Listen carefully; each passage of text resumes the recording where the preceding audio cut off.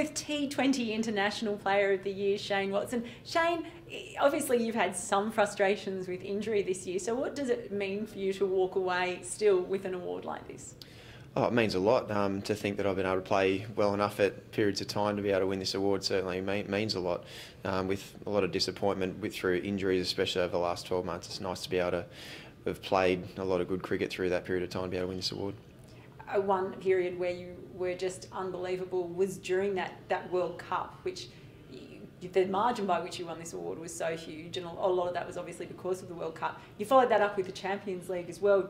What was your feeling through that about your form? Did you just feel that it was a pretty special time for you? Yeah, it was. It's amazing when things really click and come together, and that was certainly one period where you just wish you can sort of replicate that every single time you go out. It was certainly an amazing time where you just knew everything that you were trying. It came off, and you certainly continue to grow in confidence. So I just wish I could sort of turn the switch and have that coming up straight away. Now that I'm coming back from injury, but I know it's not always the way. So you certainly got to make the most of the good times when they come. Was there anything specifically you did to prepare at that time?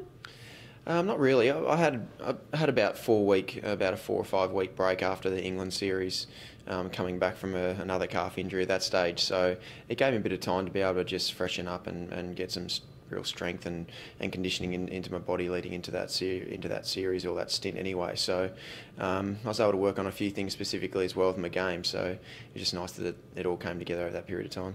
And you're a wonderful player in all forms of the game. What is it about T20 that you think allows you to perform at such a high level, though?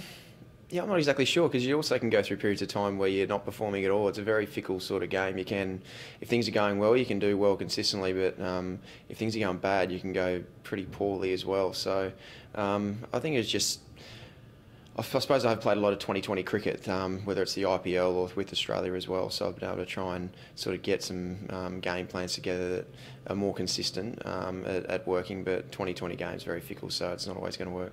Well, we hope to see you do well in all forms of the game this year, of course. Congratulations on your award. Yeah, thank you very much. Me too.